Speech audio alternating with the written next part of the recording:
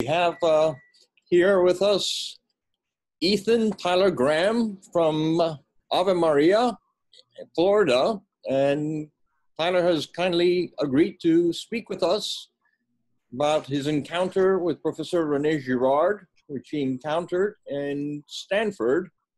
And I would like to ask you, Tyler, how did you first hear about Professor Girard?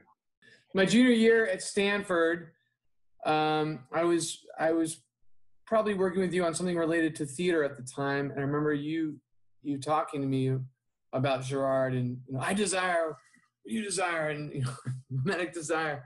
I didn't make much of it, but somehow I got a hold of Deceit, Desire in the novel, and that summer, in the midst of what probably would be described as a kind of existential crisis, kind of end of my thinking of sort of atheist nihilism that had been developing over years.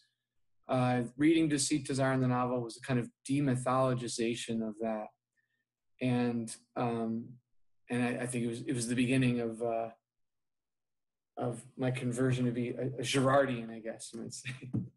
So when did you meet Professor Girard? So for my senior year at Stanford, which technically at that point, I think, technically that was his last official year. He officially retired, but I mean, he kept on doing stuff for many, many years after that. So that would have been 1995, the 94-95 year. He taught 3 courses. He taught one on the Bible, one on Shakespeare, and one on the novel. And I took all 3 of those classes and asked him to be one of my readers for my honors thesis on a novel by William Faulkner. What did you write your honors thesis on? So I did a mimetic reading of the novel The Sound and the Fury, which seemed at the time, I'm still more or less convinced of it, it was a kind of first breakthrough novel for Faulkner, and it seemed like he was going through some of the same phenomena that writers Girard was interested in that would have what he called the novelistic conversion. I think the essay ended up being called Novelistic Conversion in The Sound and the Fury or something like that. But that was the basic idea. I was trying to see if Faulkner was using some of the characters in the novel and their mimetic dynamics to show some of his own sort of movement out of mimetic enslavement in some respects. Okay, so it looks like you had some strong working with René Girard, Professor Girard. So how did he influence you personally? Yeah, I mean, I could go on and on for the ways he has influenced me personally. I mean, to pick 3 categories, I'd go with the intellectual and professional, the spiritual and the religious, and then maybe the personal. I think intellectually and professionally, he certainly shaped my thinking in most of my work that I've done in academia. I'm a high school teacher, but I've published many essays over the last couple decades, and almost all of them have had something to do with the mimetic theory. An essay on Girard and Durkheim, an essay on Girard and St. Augustine, an essay on Girard and Dostoevsky and Pope John Paul II. So, I mean, an essay on Girard in Catholic school teaching. I mean, his framework has so profoundly influenced my intellectual life and professional life that I'm completely indebted to him for that. Especially even as a teacher, guiding my thinking and teaching about mimetic dynamics has been extremely important.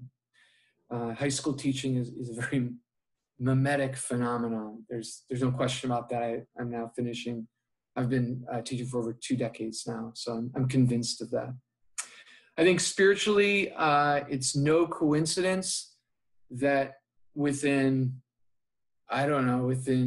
that January or February of my senior year at Stanford, I'd had a conversion to Christianity, and then the next year was entered the Catholic Church. I don't think it's a coincidence that the mimetic theory was deeply linked to opening up the Bible and the Christian tradition for me. And leading me from atheism to Christianity, I still see many aspects of the faith through a Girardian lens. So I'm completely indebted to Girard for that. I think personally, when I think of my memories of him as a person, as a mentor to myself and all the other Girardians I've met, yourself and many of the people at places like COV&R, Colloquium on Violence Religion, I think that the thing that stands out the most as sort of the defining thing I would most want to imitate in Girard was his joy and happiness. I think he was someone who understood profoundly how the forces he was studying of modern mimetic enslavement could lead to unhappiness in so many different ways. And he was profoundly attentive to them and modeled a way to remain joyful and more or less free, or at least trying to become free as best as he could from the mimetic dynamics that he found himself in. There was a great compassion in him and a great joy that came from his own personal following of Christ and studying of mimetic desire. Wonderful. Do you have any recollection of yourself talking to him and him telling you something? Yeah, I mean, many. What was one piece of advice that he gave you that you still remember? A piece of advice. I remember when I first started high school teaching, he said, "Don't get involved with the politics." And I remember when I first started to, I was so influenced by him. I would find myself when I would teach, and I would start talking about medics. My hand would do this. that was his movement. When he would give his lectures, or he'd start talking about the mimetic stuff. It's completely mimetic. My hand would come around, and so that had been imitated. I remember his class on Shakespeare. When he would lecture, it was like he was levitating. I don't know. I remember that too. Absolutely. It's hard to explain, but there was such a life in him that was captivating.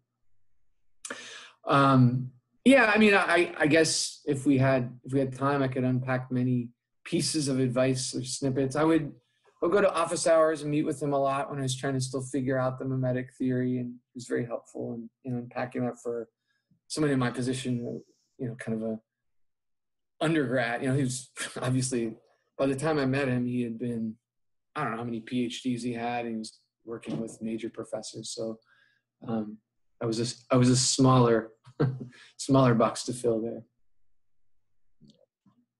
Good. Well, thank you for taking your time and agreeing to do this interview with us, and much appreciated.